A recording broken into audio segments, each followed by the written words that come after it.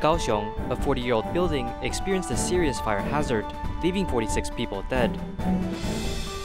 In Pingtung, a 91-year-old volunteer happily practices recycling every day. Welcome to DaAi Headlines, I'm Hu Chiao. Thank you for tuning in. In Kaohsiung's Yancheng district, 40-year-old城中城building caught on fire at 2 a.m. on October 14th, leaving 46 people dead.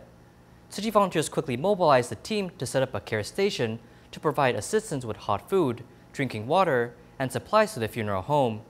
Let's take a moment to pray for the people who lost their lives during the unfortunate accident.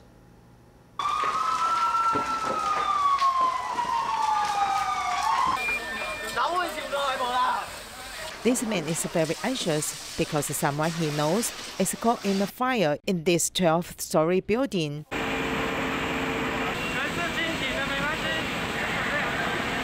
At 2 o'clock in the morning on 14th, a fire broke out in the Chengzhongcheng building. Firefighters continued their rescue well into the day.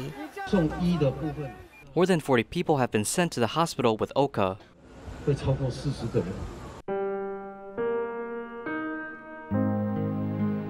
40-year-old Chengzhongcheng building is old in appearance and now blackened by the fire. It looks like it's ruins, but it was once a glorious building. When the building was established in 1981, it also had a commercial tenants, but now it's just residential. Later, the building was neglected and there were many small fires. Unexpectedly, the accident happened again. Some people pay rent, but some people don't pay rent. You can enter and exit the building as you like. There's no one in charge. The public facilities of this building are disappeared. Most tenants are commercially disadvantaged people. Fire inspections were conducted in 2019, 2020, and even May 2021, or as recent as October 12th. But because it does not have an apartment building management committee, it is still in preparation. There's no one to regulate anything. After the fire broke out, Tzu Chi volunteers quickly mobilized care. The affected family member is a Tzu Chi care recipient. They are our care recipients. The daughter kept crying that her parents didn't come out yet. We have known her since she was very young. She has grown up and graduated from university and is now working. After she confirms the status of her parents, we will come again to visit her.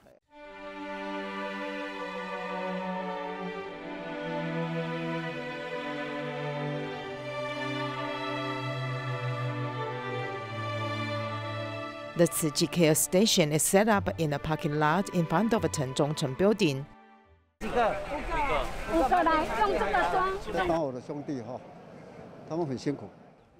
firefighters work very hard. We bought some hot coffee and drinking water. We're trying our best to provide them with hot food and to help replenish their physical strength. Thank you, Tzu Chi brothers and sisters, for offering hot food and drinks to help us. Thank you very much. In addition to serving as a support system for the firefighters, Tzu Chi will also go to the shelters to care for the affected residents. We will also do follow-up continuous care.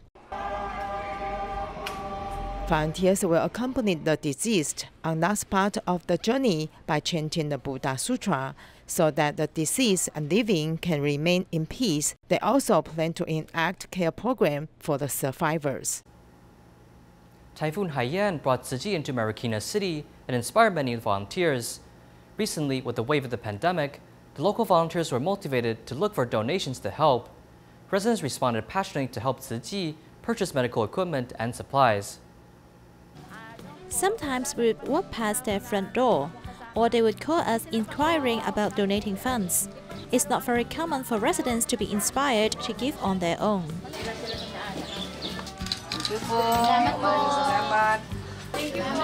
Holding a donation box, the volunteers walk up and down the street without calling attention to their cause, as many residents are motivated on their own to donate money to help. Although the pandemic has made life difficult for most, there are still many kind-hearted people who can give a little to help someone else in need. During Typhoon Haiyan, Marikina City was a heavy disaster zone, and the neighborhood rebuilt and recovered thanks to everyone's help. This time, the obstacle will be met as a group with everyone working towards one goal. I've mostly met people who were very willing to donate. Some didn't even want to register their name and donated anonymously, as they received help before from strangers as well. The volunteers spent 3 days visiting 5 communities to canvass for donations to help Tzu Chi purchase medical supplies.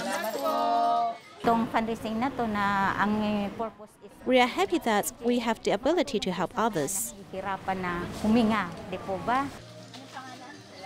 Lending a hand is also helping oneself.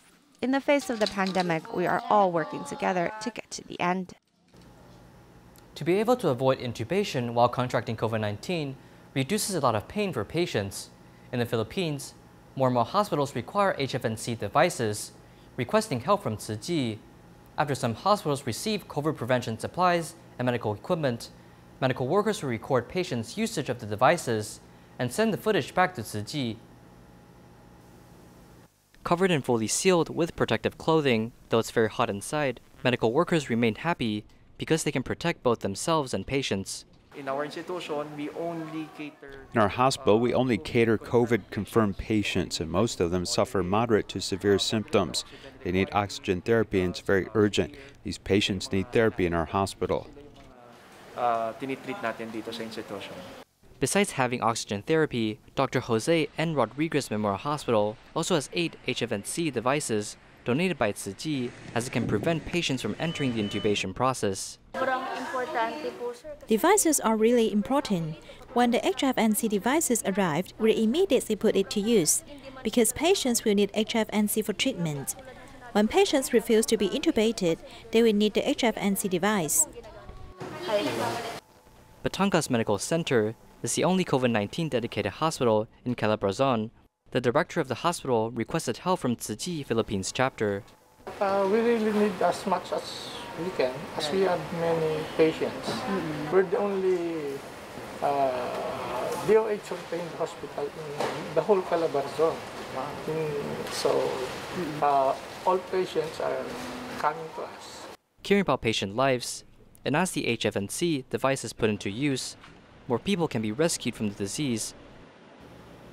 Promoting vegetarianism and raising funds for vaccinations, at Tzu Chi's Neihu Liaison office, for 10 days, people made vegetarian Ba-wan, a traditional Taiwanese dumpling, hoping to bring everyone into doing good deeds and also adopt the vegetarian diet. Pingtung Market is the largest produce market in Taipei City. It's cheaper to buy vegetables here in bigger quantities. Utilizing the smartness of a housewife, vegetable stall owners sold vegetables to Tzu Chi volunteers at retail price, because they knew Tzu Chi will promote vegetarianism, gathering funds for vaccinations. We made our best dish, the vegetarian Ba-wan, in order to bring vegetarianism to everyone. Today is the 10th day, and we have made over 15,000 of them. From rolling the dough to the final product, volunteers have made everything, even including the vegetarian stuffing.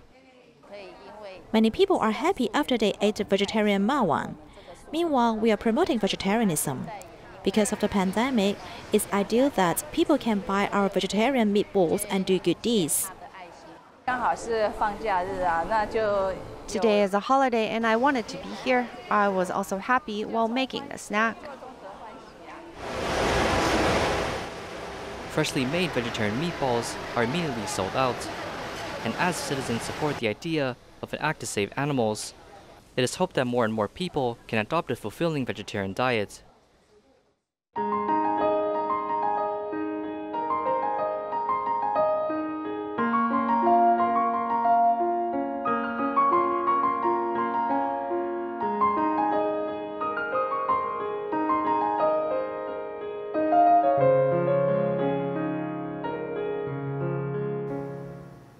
In Pingtung, there's a 91-year-old Zhuang Bufeng. Although she is illiterate, she reads the scriptures by listening to tapes to recognize words. As long as she encounters difficulties, Grandma Bufeng will recite the Great Compassion mantra to settle the hearts of the people. Even if Grandma Bufeng is old, she still rides a bicycle to protect the environment every day, working 8 hours a day. She has also been a vegetarian for more than half a century. Let's take a look at her story.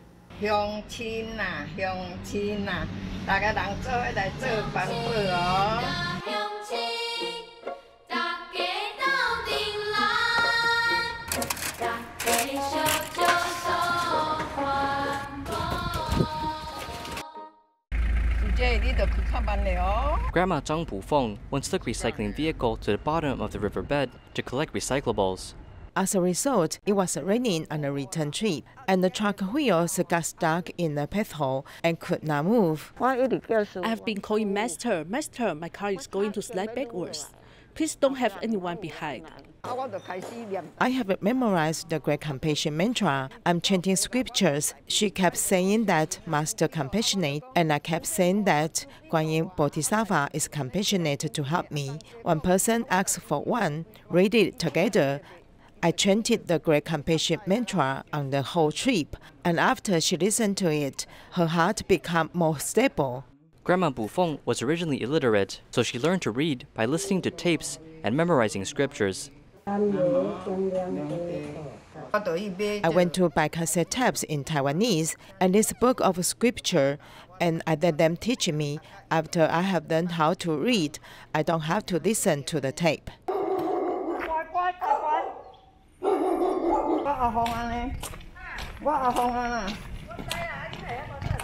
Early in the morning, she put on a reflective vest and she started doing recycling.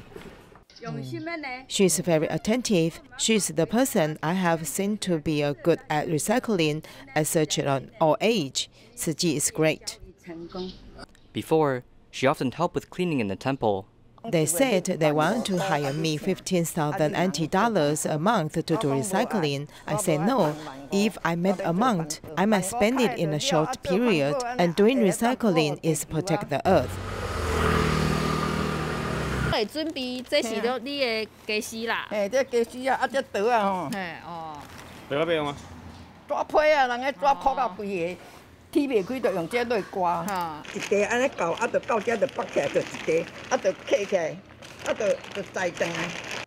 If there are not many recyclables, I will go out to collect them by bicycle. If there are not too many recyclables nearby, I use a cart to collect them.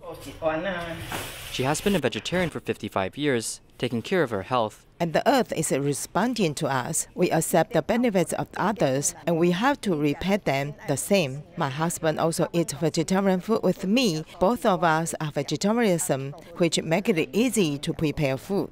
If I have recyclables, I will also take them back to my mother for recycling. I also think that Tzu Chi's promotion of recycling is a good job.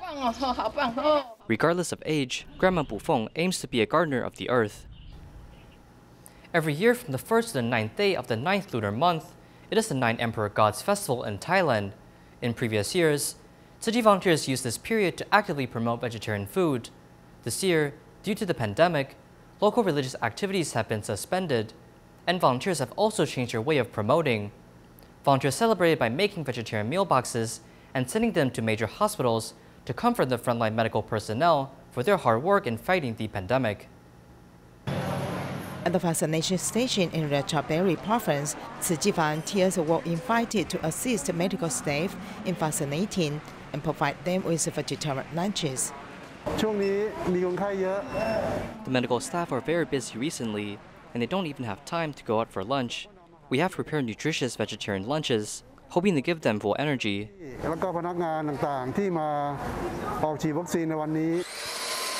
In Thailand, most people will be vegetarian during the 9 Emperor Gods Festival. Due to the pandemic this year, volunteers changed the way of promoting vegetarianism by providing vegetarian lunches to medical staff in the hospital.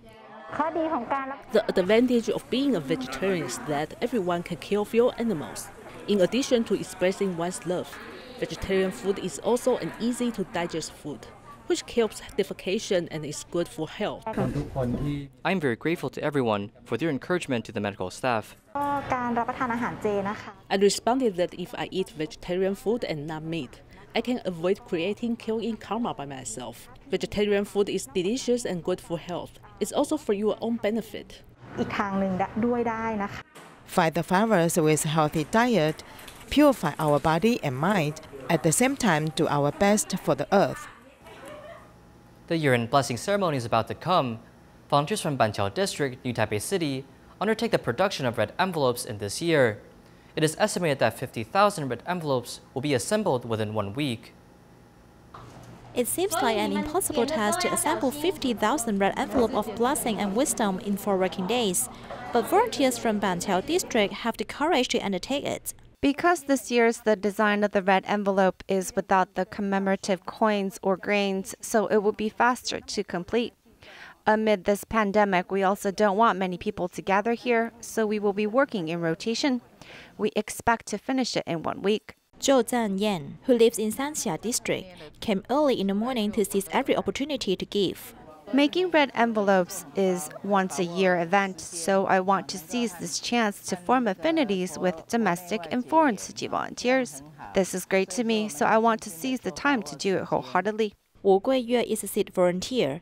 Over the past 10 years, she has not been absent from making red envelopes every year. She just hopes to form good affinities with Tzu Chi volunteers in Taiwan and abroad. These red envelopes will be delivered to the hands of every Tzu Chi people, hoping that they will be safe and auspicious, and this pandemic can be eliminated soon. Volunteers assembled every red envelope with great care, making this meticulous piece of blessings particularly meaningful. The Tzu Chi basketball team celebrated its 27th anniversary through a special online event. The event allowed everyone the chance to share their kindness by donating to a special vaccine fund, which raised $300,000 US. The Tzu Chi basketball team not only uses basketball to make friends, but also does this.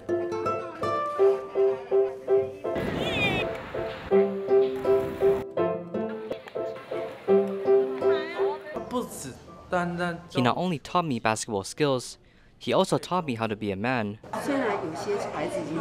Although some children have grown up, as long as we have activities, they will still come together just like a family. The 27th anniversary of the Tzu Chi basketball team was changed to an online celebration, but remained unchanged as everyone's enthusiasm. I think Tzu Chi basketball team gave me a great feeling. That is, although I am busy with Tzu Chi activities, because of this event, I can bring my family to participate.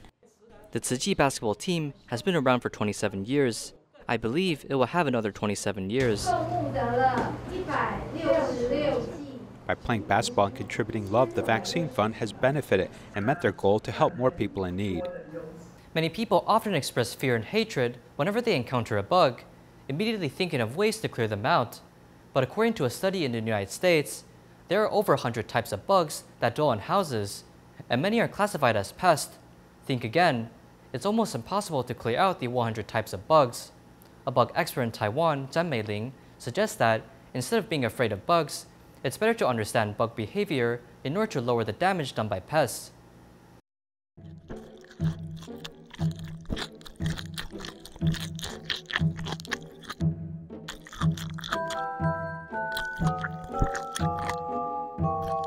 Don't just think you're the only resident in your house. These tiny guests are hiding in the corners where you can't see.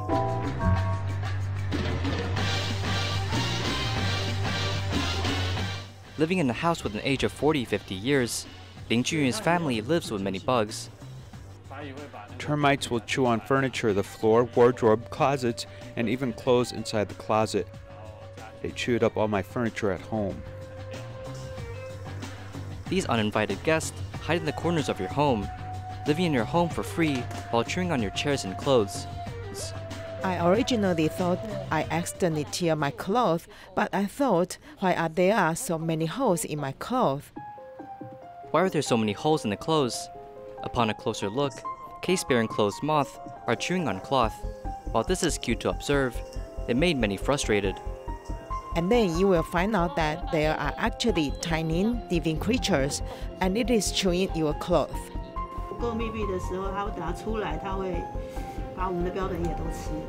Zhan Meiling, a bug expert, has been studying bugs and is a well-known researcher. At her laboratory, we are able to find more answers. At the refrigerator inside the laboratory, there are many bug samples sent by people.